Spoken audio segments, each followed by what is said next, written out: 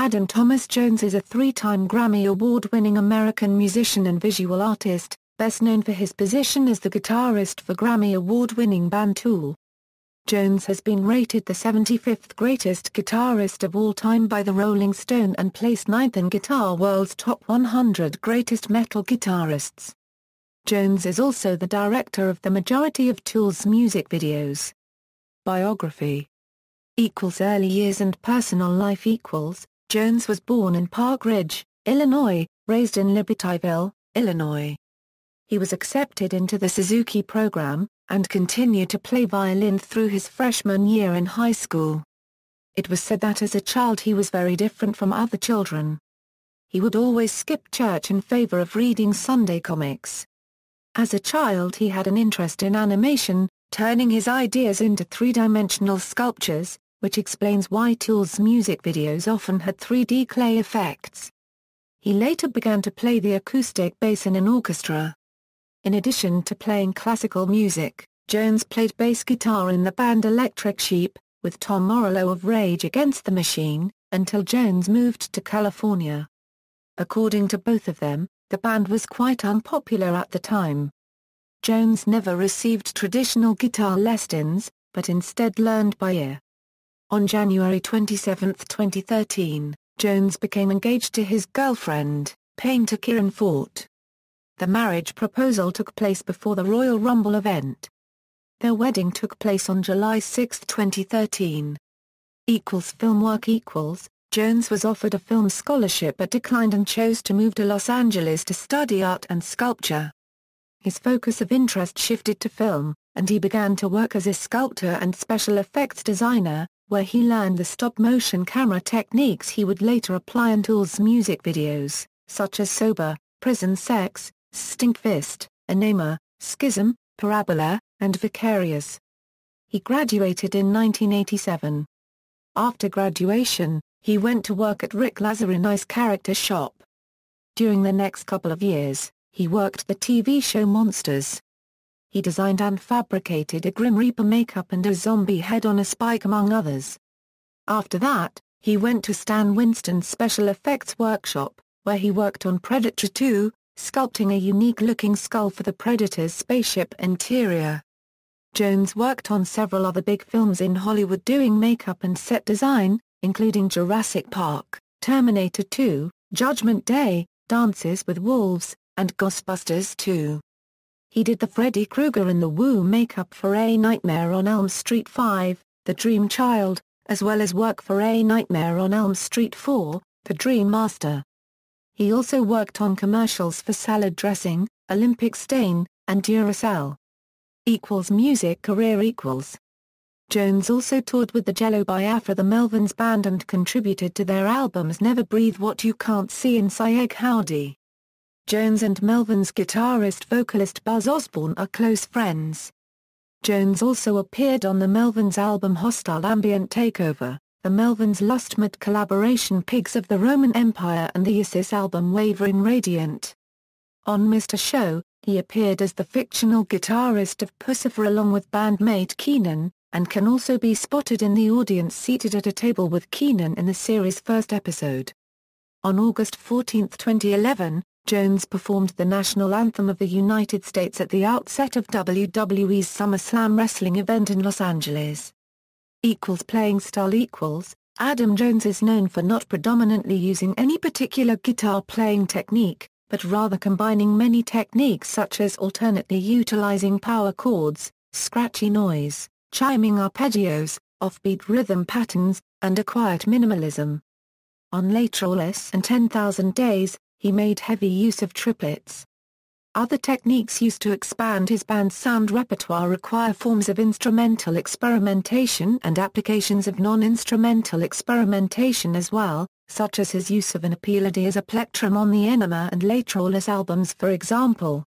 Continuing in this direction on the Tool song, Jambi, Jones uses a talk box. In the song Third Eye, he makes use of a guitar slide for the opening. He has two synthesizers that are listed below in his effects section. Live, Adam can be seen with a large talboard full of effects, including a DoD FX40B equalizer pedal, Boss BF2 flanger, Boss DD3 digital delay, MXR microamp, Dunlop BB535 and 2 Boss master switch power supply pedals among a few others. Visual art Jones created the liner art for the re-release of Peaches Giving Birth to a Stone, in which Jones's fellow Tool member Justin Chancellor played bass. He helped Green Jello with their costumes. In 2007 he received the Grammy Award for Best Recording Package as art director for his work on 10,000 Days. Adam came up with the makeup layout the actors wore on the videos for Schism and Parabola. In his spare time, Adam shoots photography that is used for the visuals at live Tool concerts. Adam draws his own comics, a habit he began as a young child, manipulating his ideas into 2D form on paper. An X-Files/30 Days of Night crossover in 2010 was co-written by Jones and 30 Days creator Steve Niles with artwork by Tom Mandrake. Equipment Guitars Adam Jones uses Gibson Silverburst Les Paul Customs, of which he owns 3 as his main guitars for live performances and in the studio. His main Les Paul has a headstock ornament. It appears to be a blue mirror, which covers the usual split diamond inlay Gibson Les Paul Customs are known for. Another of his Silverbursts is a 1981 model and has an unsightly screw in it that Jones will not remove because doing so may hurt the unique tone of the guitar. After making these Silverburst Les Pauls in the late 70s and early 80s, Gibson discontinued using this finish after complaints about the metal flaking changing the tone of the guitar. Jones says that this altered tone is part of the draw for him. In a March 1994 interview with Guitar School magazine, Adam states, "I use Gibson guitars. I prefer the Les Paul Custom. It's a black guitar with a greenish burst in the middle. They only made them for 2 or 3 years. I guess a lot of people complained that the metallic finish was affecting the sound. That's exactly why I like playing it. I have Seymour Duncan pickups, and I can't get the same sound with any other guitar, not even another Gibson, without that finish on it. I have 5 of them. I'd buy another if I could find one." Adam has admitted that his guitars are customized, but he has kept secret the exact nature of the modifications he has made to his guitars. Jones stated in 2001 that his pickups were hot-wired, and would say nothing beyond this. Jones has admitted that the fret wire on the Gibsons is of the heaviest gauge. When playing live, Jones also uses a natural finish Les Paul to play the songs Prison Sex and Parabola, which are in BADGBE and BEDGBE tunings respectively. When in the studio, Jones has said he has used other guitars, mentioning a Gibson SG electric guitar and a Guild acoustic guitar amongst others. Amplifiers The amplifiers that Jones uses to create his unique tone are uncertain, as he and the band are known for spreading misinformation about themselves and their music. What is known for certain is that he uses multiple amplifiers simultaneously. Of the amplifiers that he has cycled through, 2 have remained constant since 1995 and can be assumed to be core of his sound. These amps are a 1976 Marshall Super Bass amp and a 1995 Diesel VH4 Blueface amp. The Blueface plate models were made from '94–'97, and have less presence and a darker tone than the current Silverface that are being made. The Marshall is his oldest amp, and was most likely used on all the Tool recordings, all the way back to OP8EP. According to Dave Friedman, who has worked on Adam's Marshall, the amp is a 1959 bass circuit, late 70s with JJEL34s and Chinese preamp tubes, Shukyuang. It has been modified to Super LED spec, with 100K negative feedback on the 4-ohm output tap. It has a 0.68 cap on the presence and a 0.68 cap in V2, also the caps in V1 are both 0.022s. The amp is biased to 25 mAh and he jumps the channels with a cable. Adam has stated that this amp is of the non-master volume type and has have both channels wired together. He keeps this amp in the freezer, when not in use, to help preserve it. The Diesel has been in his live-in studio setup since at least 1994. This is a 4-channel amp from Germany. From as early as 1994 until the late 2000s, Adam can be seen live using a Mesa Boogie dual rectifier 2-channel amplifier as a third amp. In some interviews from that period, Jones has confirmed that it is a dual rectifier. More recently, this Mesa Boogie has not appeared on stage and appears to have been replaced with another more recent VH4 amp. The new model VH4s have a silver faceplate and are different in voicing and circuitry compared to the blue faces. Interestingly, he does not always appear to use this amp. During some shows, the blue diesel's standby clearly remains illuminated for the duration of the performance, while the amp is without a doubt on and being used at other shows. Other amps mentioned by Adam include a Soon Beta lead, which he states he used in place of the Mesa Boogie during studio recording in a June 2001 interview. More recently, Jones has talked about using Bonner, Rivera, and PV amps in the studio as well as his Marshall and Diesel. He appears to use Mesa Boogie cabinets exclusively with his amps, with the exception of a Marshall cabinet which is always seen sitting under his Marshall head. Later roles may have been recorded with the Diesel amp, along with the Marshall bass amp. Adam has made references to a Soon head and may have also used his Mesa Boogie rectifier in the studio. By the time of the main Later roles tour, the only Mesa Boogie equipment in sight was the 2 Mesa rectifier standard cabinets. MixOnline.com's interview with Joe Barresi and Bob Ludwig discuss Adam's equipment and setup for the 10,000 Days album with great detail.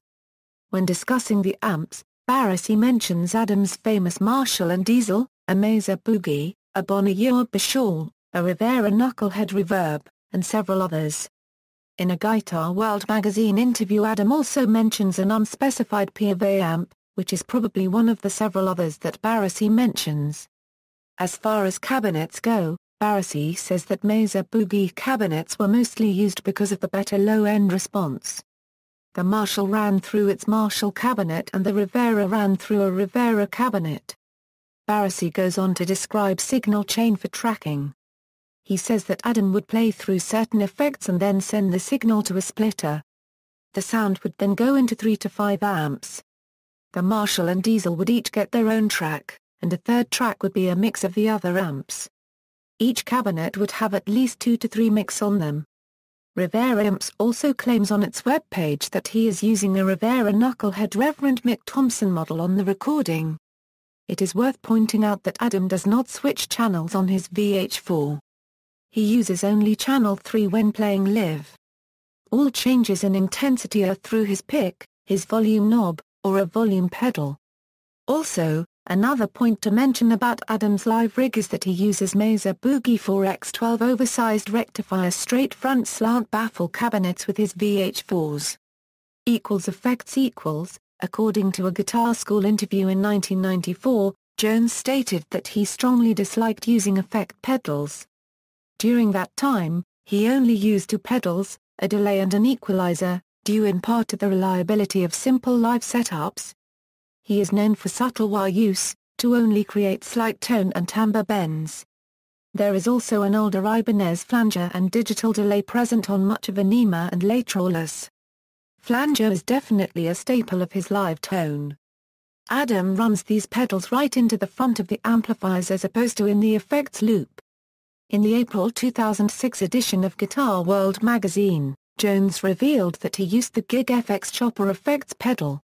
He also mentioned that he had several pedals modified, and that he used an altered volume pedal to control the strength of some effects.